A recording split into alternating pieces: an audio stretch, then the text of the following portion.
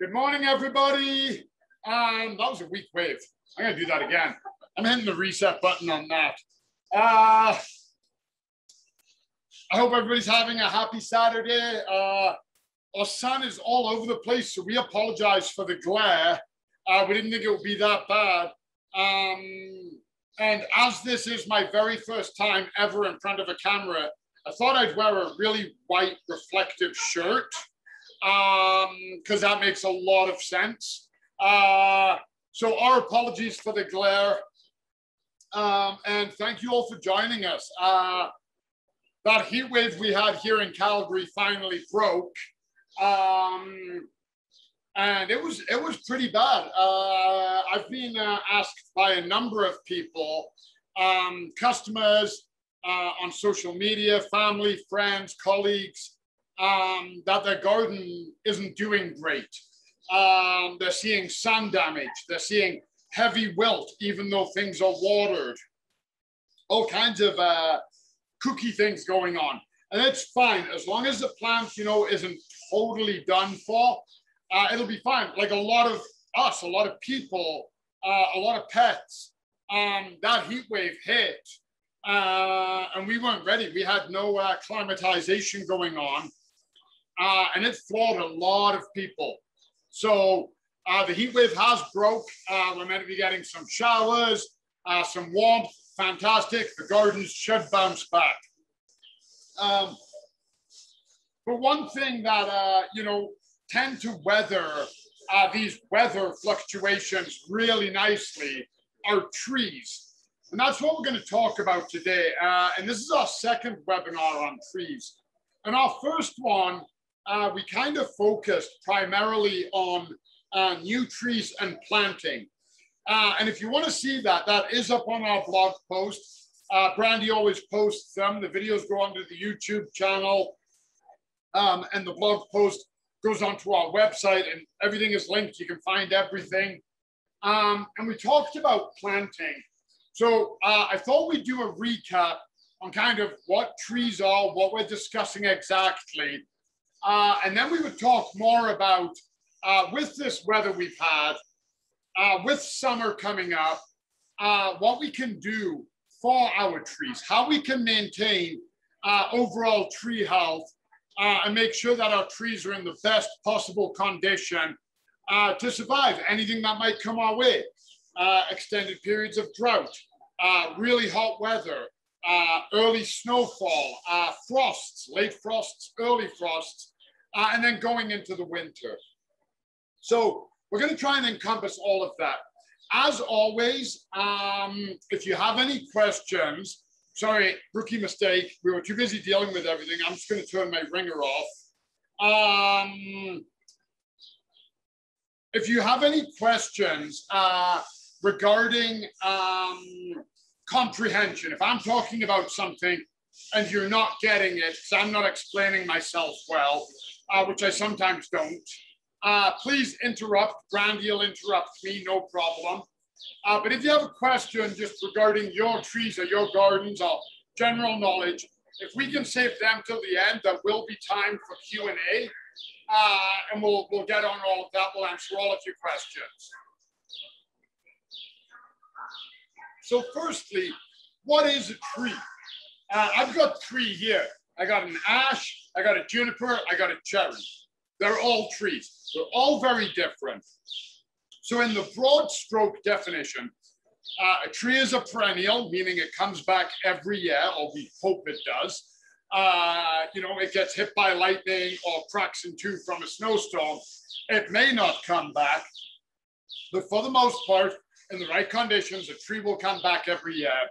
But what differentiates it when we're discussing perennials, meaning herbaceous ones, spurge, columbine, echinacea, sedum, those ones. Trees are normally defined as having a central woody trunk or stem that supports branches, twigs, flowers, and fruits. It also has an intense root system. And that's essentially what a tree is.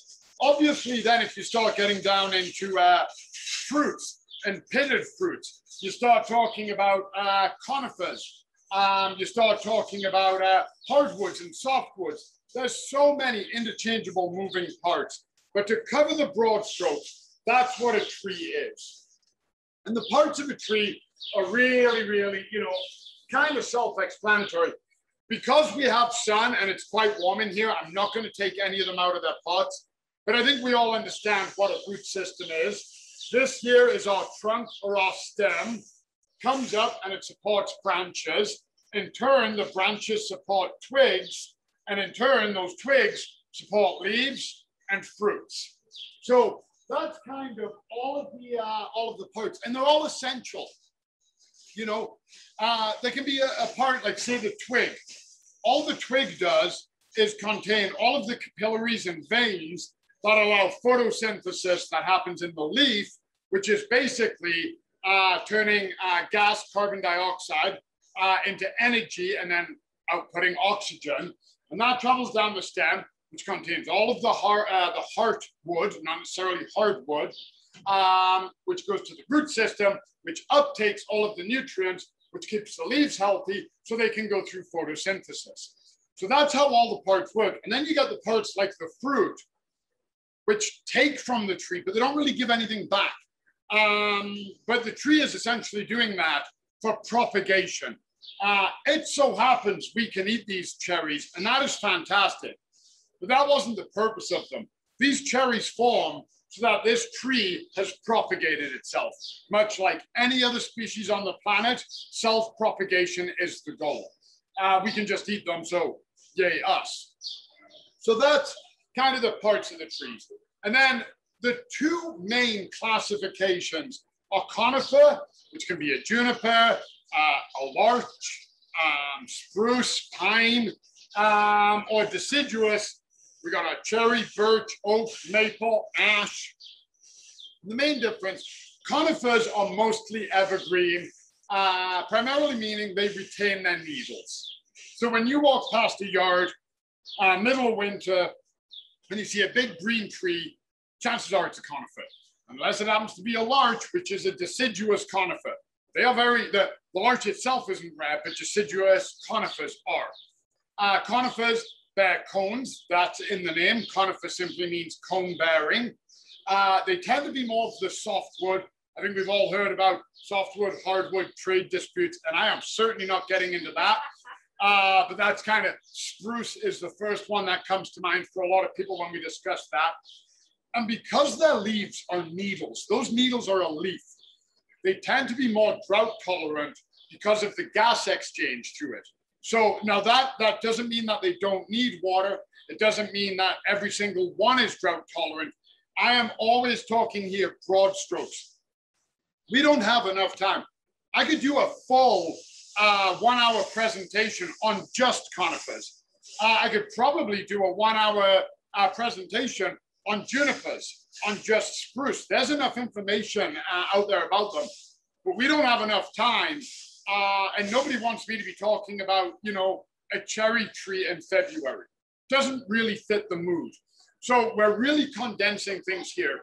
And then a deciduous, so I'll use my cherry, or like I said, my ash tree here, they tend to shed their leaves. So we've all seen that in the fall, everything turns golden or red or brown, and the leaves fall. They tend to have a broadleaf foliage, needle broadleaf. So it's a much wider leaf, better exchange of gases, hence why they tend to grow a little quicker because they can get more energy through the photosynthesis. They tend to bear flowers. Cones don't. They put out cones, which are a whole other classification. They bear flowers, which in turn turn to fruits. We're going to discuss that next. They tend to be more the hardwoods. Oak, first one that comes to mind again, if you think of the hardwood, softwood trade disputes we have going on. And they tend to prefer more moist areas. Because of that broader leaf, a broader surface for a gas exchange, more photosynthesis, they can require water because there's just simply more energy happening. And an essential part of photosynthesis is water, which is a lot of times when you see them, and we have a whole section coming up on watering, when they've been underwatered, the leaf will often curl in on itself and sag down. essentially reducing its footprint. So it's limiting its own process of photosynthesis to preserve energy. So again, those are the broad strokes. And then, Brandy, I put my slides out of order, my apology. What I have here is it a fruit tree or a flowering tree? So and we already talked about this on GA Kids TV. And every flowering tree produces a fruit. Every fruit tree produces a flower. So the delineation of what each one is kind of gets muddied. And that's, you know, kind of what I said at the beginning, having to talk broad strokes here, because we could do entire shows just devoted to this. And indeed, people do. I mean, you know, there's arborists, there's people that specialize only in trees for a good reason. They're massively diverse and massively important.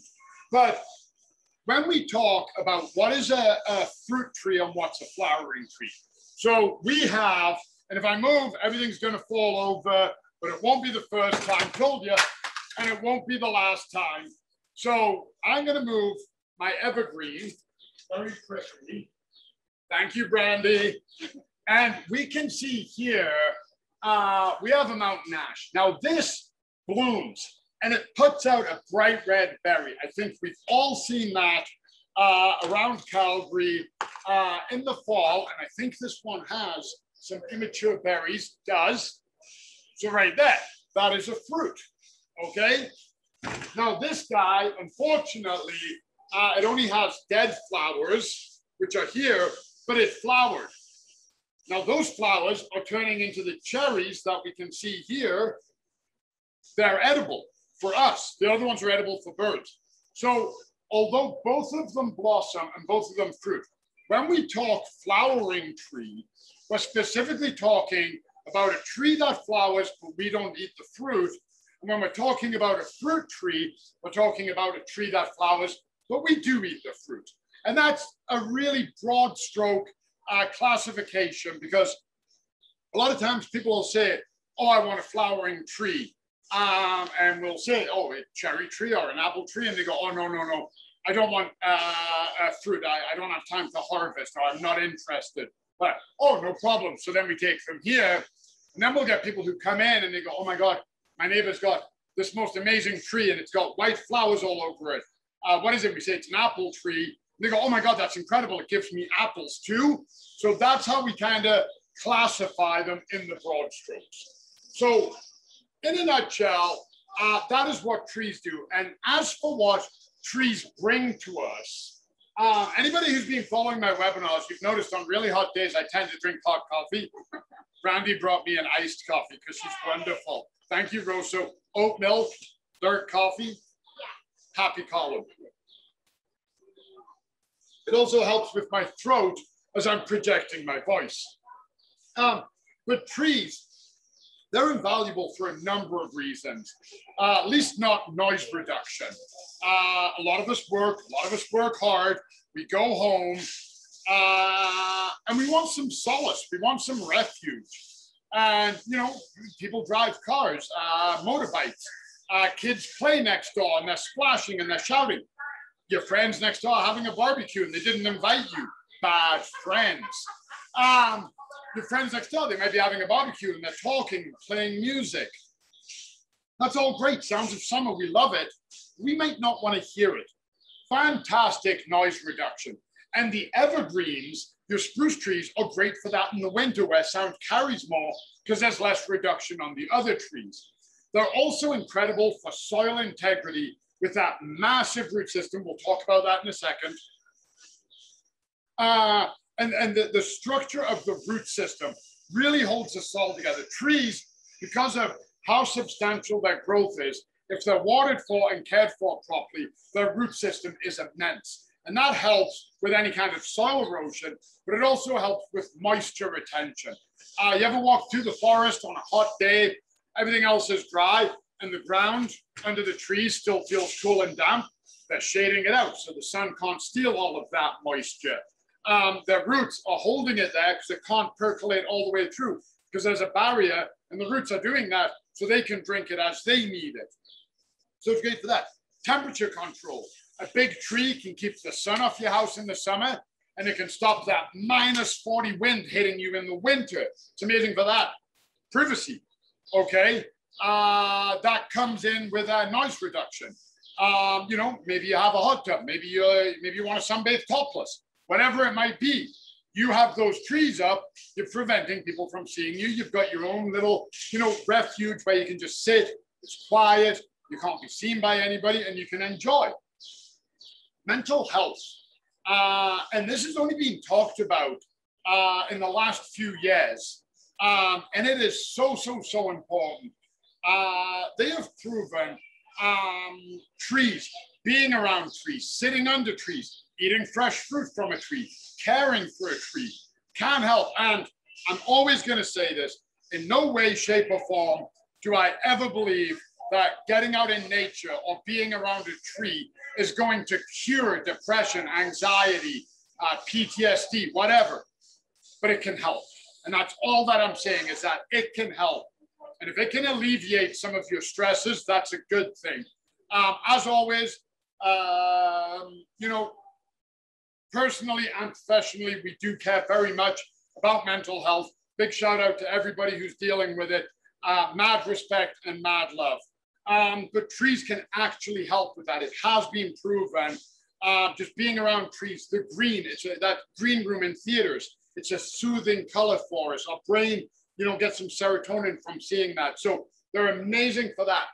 Aesthetic, just beauty. How many, I don't know about you guys, maybe it's the people I follow, but my Instagram gets littered in the spring with people taking pictures of leaves unfurling, flowers coming out on trees. People get so excited about that. And there is nothing wrong with planting a tree purely for aesthetic. I'm listing all these other reasons. You might be going, it's pretty. That is a great reason. In and of itself, that is an amazing reason to put in a tree. And last, but by no means least, food. We grow it, we get all of those benefits I just mentioned, and you can pick a fresh apple from your tree. So trees have a massive inherent value to, you know, how we live our lives, how we enjoy our spaces and whatnot. And they can also add value to a property. Absolutely. But again, that is out of my league. I'm not real estate. I'm not going to talk about hardwood, softwood, lumber disputes. I'm not an economist. I'm a horticulturist. So I talk about the plant nerdy stuff that I love. Okay. And I assume since you're watching me, that's what you're doing too. So we got our trees. And like I said, we're not talking about the new ones. That's on the blog post and on the YouTube. We have mature trees in our yard. How do we care for them? What steps do we need to do now to make sure that our trees are going to be covered for the spring and the summer?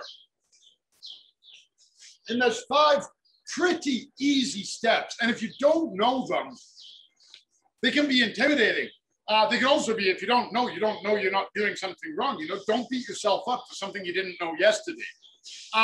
It's all about learning. I learn something new every single time I do one of these presentations. I learn something new. Brandy and I always talk about it after. Brandy tells me that she learned something.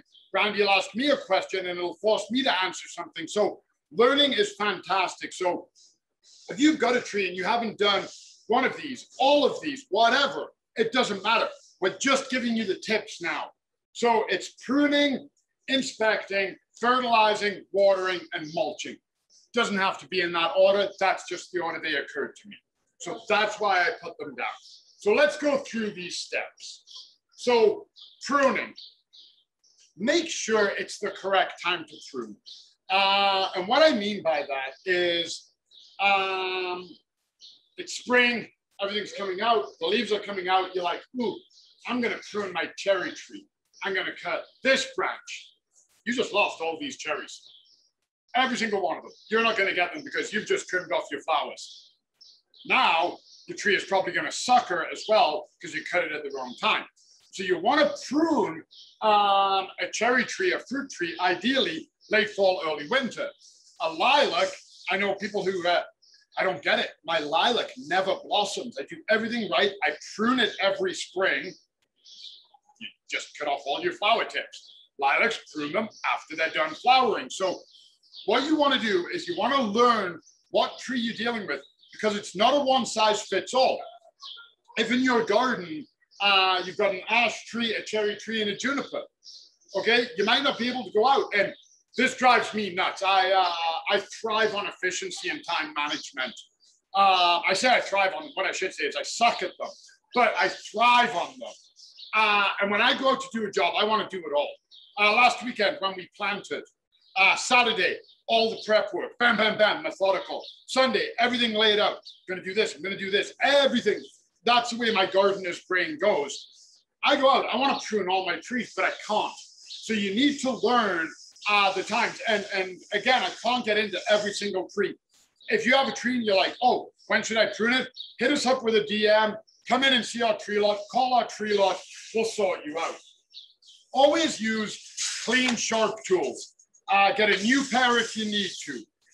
Take them apart. You can see they're all put together with screws and everything. Wash them. Vinegar, baking soda mix works really well. Hydrogen peroxide's another good one. Clean them off. Make sure they're sharp. When you're cutting a branch, and I've been guilty of this, I'm too busy, I don't get around to sharpening them. Cut a branch with a dull blade, and you end up tearing it. You want a clean cut when you're cutting. Remember the 5 Ds that you're pruning for. And this is going to tie into my first point. So your 5 Ds are dead, diseased, damaged, dangerous, and then desirable. So if you're looking at a tree, and I grabbed this tree specifically, I got a dead branch here. This tree's in fruit, it's flowered, there's tons of things happening. I said it's not the right time to prune it. I'm going to clean that off. It's dead. If I don't take that off and clean it properly, what can happen now is pathogens, infections can get into an open wound, much like us, okay? An open wound isn't a good thing. It needs to be taken care of. If you're like, oh, now's not a good time, I have to go grocery shopping, I'll get to my open wound later, everybody's going to be like, no, that's not a good idea. You need to deal with it now. Same thing. So if you're looking, you've got a branch and it's a big branch and it's overhanging your greenhouse, you might want to take it off regardless of the time of year. Because if that gets a windstorm and that branch has any kind of damage in it and it comes down, then you've lost your greenhouse and the branch came off anyway, and you're going to have to go and prune because of the damage. So always keep an eye out for them. The one that you prune for is desirable. So you clean off your dead, diseased, damaged, dangerous. Then you're like, oh, I want to shape it. That's the one that you wait for, okay? So always remember those 5 Ds. And again, you guys don't have to be scribbling this down or making notes. Brandy will have it up as a blog post, and this video will be on YouTube. And always cut to the color or bud. And we're going to talk more about that on the next slide. Those are terms, and you'll understand what I mean when we show it to you. And do not use paint if you prune correctly. I still see people do it, and we sell it. But we sell it because sometimes if there's a dangerous branch, for an example, and you can't prune it properly, which is cutting to the collar or the bud, we're going to show you that, and you have to leave out a stump like this, you may need to cover it to stop an infection getting in. That's where it's to be used. If you prune properly, it does not need to be painted, sealed, or anything. So let's discuss that. So pruning to the collar. Every branch, see if I can lift this one into you guys. I'm going to pick the smaller one because quite frankly, I am a very lazy man. So this branch here, I'm going to lift it in closer to the camera. And what I want you to notice is where that branch comes out from the stem, you're going to see a slight swelling. It's only maybe 1/4 of an inch, maybe 1/4 of an inch, but you'll see it. It'll be slightly discolored and slightly swollen. So I'll bring that to the camera. So that's what we call the collar. Every branch has them. Now, when we get into the twigs, that's where we're going to look for buds. That comes up next. And if you look at the picture, that shows how to prune it. You don't want to leave it an inch, 1/2 an inch out from the collar. and you don't want to cut through the collar. Right where the collar ends, so right where that swelling tapers, that's where you want to cut it. And the reason for that is as that new branch was forming, the collar formed around it and then the branch came out. That collar contains a ton of enzymes and all the good stuff it needs to protect from any damage. So when you cut back to that, the tree is immediately healing itself, sealing itself, and preventing bugs and disease and anything else from getting into it. So when you say cut to the collar, it doesn't mean through the collar and it doesn't mean slightly away. If you can, and again, this is what I'm talking about pruning correctly. You get your pruners, you get in there, you snip, you're done. That's it. If you can't, if you look at that first picture where it says incorrect stuff, that's where you want to use a pruning paint or paste. Same with the second one, incorrect flush cuts, where you've cut right into the trunk or the stem or the main supporting branch. Then you might want to cover it. And it's not great. It is not great. That is an unnecessary wound for the tree, but sometimes we have no choice. I've had to do it before. I've had all the tools. I can easily get into it, but there's been other factors that haven't allowed me to do a proper cut, and I've had to do it and had to protect it. Then, some of our smaller branches like this, okay, maybe I'm cutting for desirable and I don't want this branch getting much longer, so I want to trim it back. Or instead of it coming out like this, I want to cut to this bud because now I want it to go up. I'm shaping it, I'm pruning it, I'm doing what I desire, so the 5 Ds, okay? And that's how you want to cut. So you can see the far right and the far left are the good examples, and everything in between is a bad example. If you cut too angular, again, you're kind of leaving too much of a stem. That new branch is going to come out. You haven't really triggered the growth. If you cut too low, well, you've cut behind the bud, so you've taken out some of those veins that are going to feed it. So now that new bud isn't getting all the food it wants. You've cut too high. Well, now you've left a stub cut again. So you've left your tree open and susceptible to damage. If you have one bud, a 45-degree angle, the bottom of your cut should be level with your bud. Okay, math, we're getting into triangles, people. Okay, Pythagorean theorem. Okay, the next slide is all about triangles, math. I'm just kidding, it's not at all. I wouldn't be good at that either. So we've established I'm not an economist. I'm not a mathematician. Today, basically, I'm going to summarize what I am not, okay? And then if you've got 2 buds that you're pruning to, you want to just do a nice straight cut, level with both the buds, just a little bit higher so you don't undercut or you break your buds off. That's how you prune to a bud. So that is pruning. And again, if you have a question or you're unsure, you can always take a picture. The amount of people that come in start talking to us and they go, oh, wait a second. And they bust out their phone and they start, showing us things on their phone, or they DM Brandy pictures. So we get it all the time, and that's wonderful. It's a lot easier for us to answer with a visual, because then we can talk about your specific tree. And then inspect. You want to go out and put eyes on your tree. And I've listed the things you're looking for, but you can look for them all at the same time. And you don't have to, get right in or climb the tree. Again, you're doing an overview and you're looking for any kind of disease. You're looking for a powdery mildew, a white spot. Are you looking for black spot? Blue is in the name, a black spot on your leaf. Rust, a brownish rust-colored looking spot. All of the common fungicides. Black knot, it's a big, black, gnarly growth that normally forms on branches like this right here. See it in all of the city parks. Look for insects, good or bad.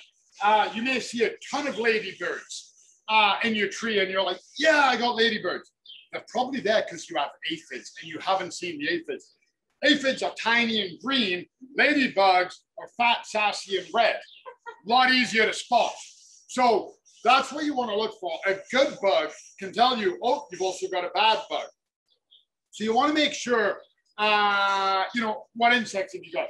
You see one or two spiders, you're doing fine. Probably a good spot for them. Flies are flying in between.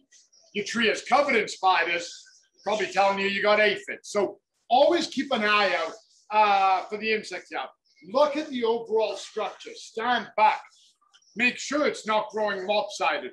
Make sure you don't have a big branch sticking up. You can look at a tree from this angle and be like, oh my God, that's amazing. Come around to this angle and be like, oh my God, there's a huge branch coming out.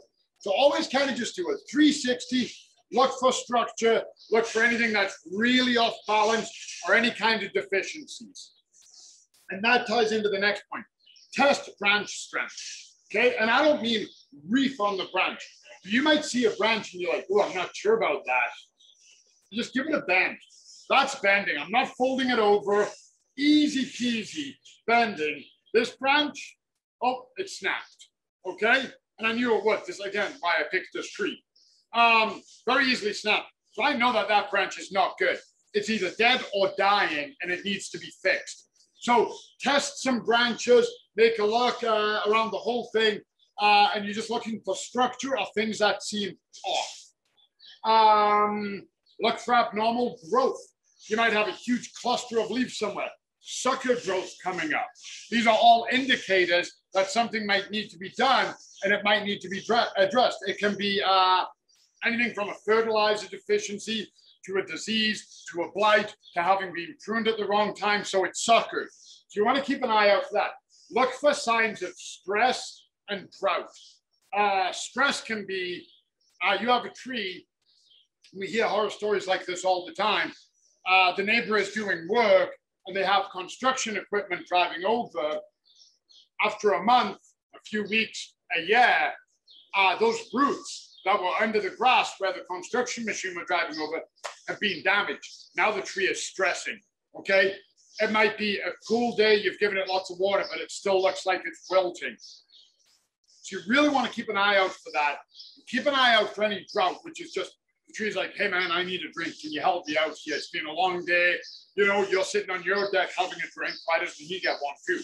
So you want to keep an eye out for that, and then always look out for dangers. A branch falling, fruit that you're not harvesting, you haven't paid attention to. Your backyard is now full of wasps. Those are the kind of things that you want to look for. And again, when you're out and you're watering and you're fertilizing and you're pruning, that's when you're looking for this. Or when you go out and you're just enjoying it, okay? It doesn't hurt to keep an eye on it and give it a little bit of babying. Fertilizing. A lot of people somewhat neglect fertilizing their trees. They'll fertilize their tomatoes, they'll fertilize their lawn, but their trees, it's a big tree, it doesn't need anything. Kind of does. That big tree, in order to grow, especially fruit trees, high production trees, it takes a lot of energy, a lot of sunlight, a lot of water, a lot of nutrition, and they get that from the soil. So they're permanently depleting the natural nutrition, replenishing the fertilizers. Even a big mature tree, you fertilize, it might not get it immediately, like say a tomato in a pot, but it will get it eventually because you're just enriching the soil with those minerals, nutrients, and salts, and it's going to drink it up. Use a suitable fertilizer. So what I mean by that, don't use a lawn fertilizer on your tree. Don't use a tomato fertilizer. You're giving it kind of the wrong nutrients. Get a tree fertilizer, okay? And there's any number, or you go with an all-purpose. Can't go wrong. And you want to stop your fertilizing mid-August, and the reason I kind of say it like that depends on the season. You might want to stop it a bit earlier. You might want to push it a bit longer. Ideally, though, you don't want to be encouraging new growth going into the fall because a hard frost can nip that and burn your branches back. So beginning of August, middle of August is when you might want to wrap up your fertilizing. And use the fertilizer that best suits your lifestyle. If you're going to be home all summer, you know that you don't have any vacations planned.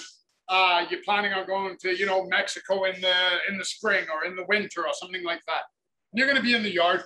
Maybe you want to use a water soluble. You do it every week, every 2 weeks, and you water it, watering can, applicator, and you feed the tree that way. Maybe you're gone. Maybe you're going to go to Europe or the cabin, and you want to put in a fertilizer spike. You put them around the tree based on the instructions. Or maybe you're busy or absent-minded like me, and you want to just hit it with a shake and feed. Okay, it's granular, it breaks down when it waters, rains, and in the warm. So suit the one that works best for your lifestyle. Personally, I like water soluble. That's the one I'm always going to go with. And what I do is I do mine every other Sunday. Okay, and the reason I do that is because, like I said, I am absent-minded. If I don't memorize that I do it on Sundays, every other Sunday, then I will forget, and I'll either over-fertilize or under-fertilize. Neither of that is good, okay? And do not over-fertilize. I know a lot of people go, oh, if 1 liter is good, 2 liters must be better. Think about if you're sick and your doctor gives you penicillin and says, take 1 pill a day. You don't go, well, if 1 pill is good, 2 must be better. You go, oh, he knows what he's doing. He's treating my infection. I'm going to take 1 a day. Kind of the same thing. Don't overdo it, because I know a lot of people do that. They get good results, but they end up with too much growth and it's unsustainable. So really be careful with that. And then watering. And this is another thing people can tend to neglect. And a lot of times on mature trees, they may not need water. Maybe they found a water source underground.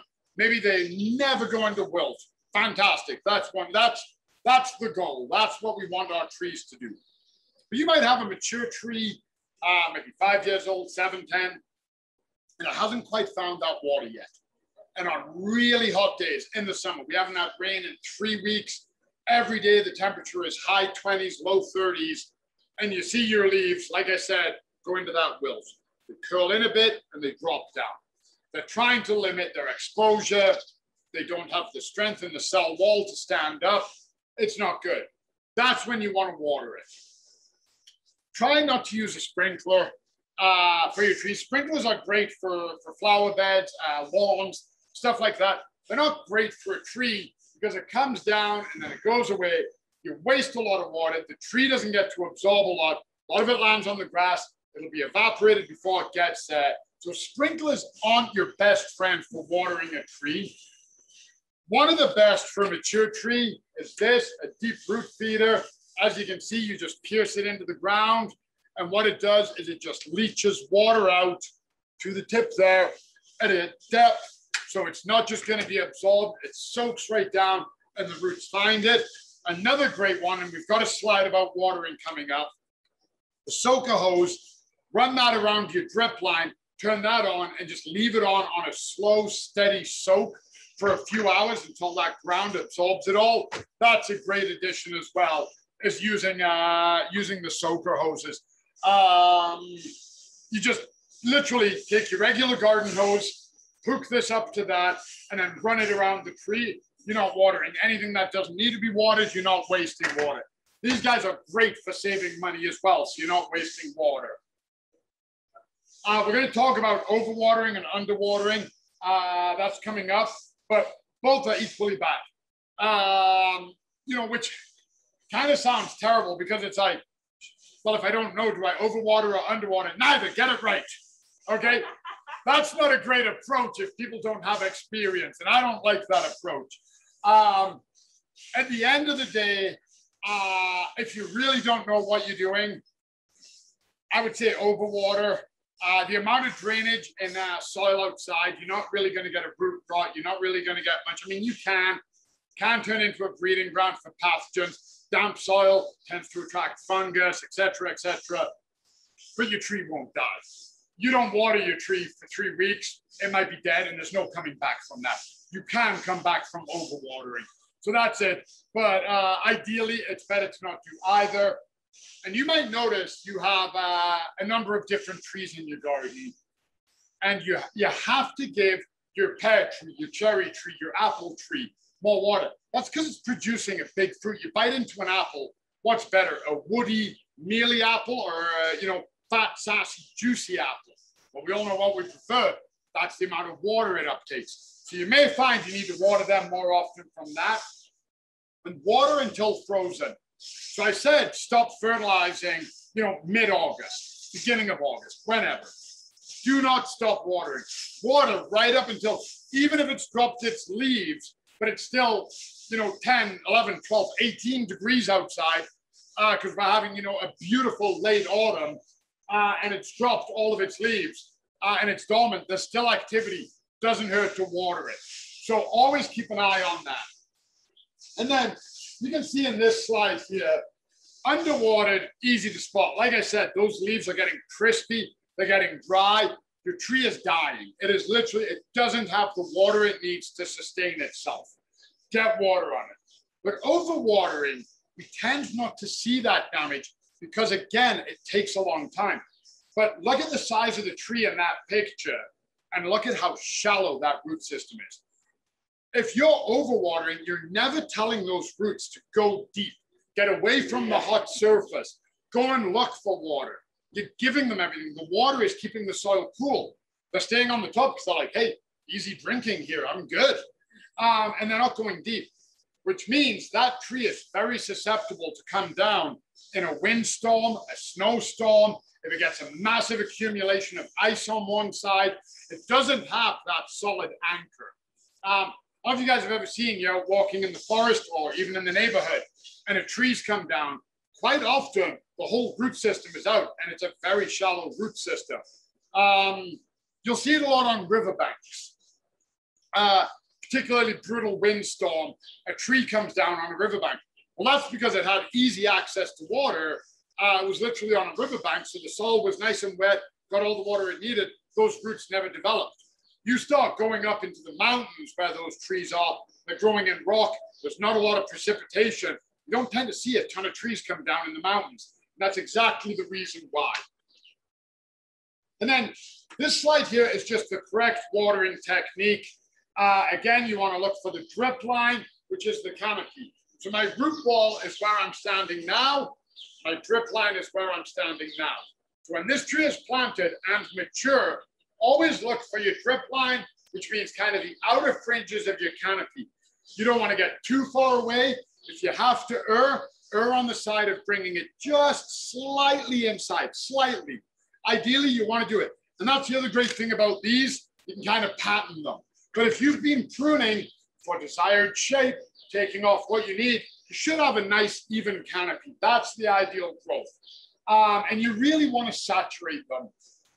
Going out with your hose gun, blasting water on it for 2 minutes and walking away, it's not really doing much. That water will seep through the rest of the soil. It'll be evaporated by the warmth and the sun. You really want to drench your trees. And then mulching. And there's any number of mulches. There's colored mulches, there's mulch chips, there's shredded mulch, there's cedar mulch. Doesn't really matter. Mulch helps regulate temperature.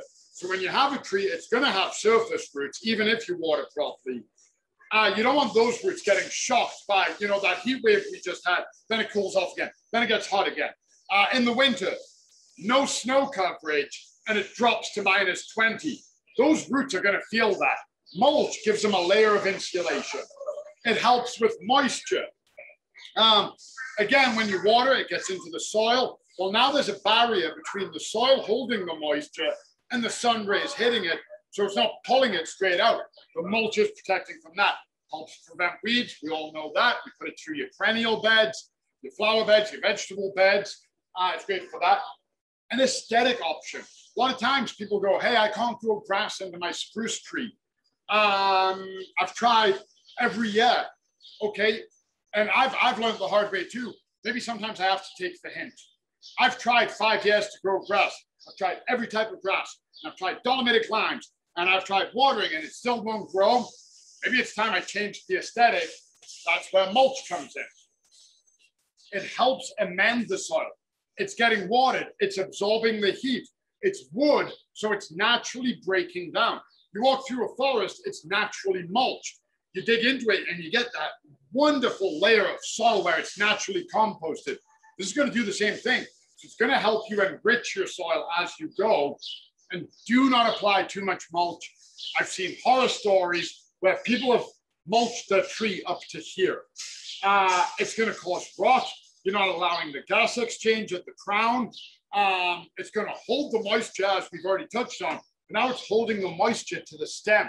The mulch is to protect the roots. This doesn't need it. It's got its hardy coat on. It's got its winter coat on. It's like, look at me, I'm protected. I got my armor. Maybe it's not saying it quite like that, but in my head it does.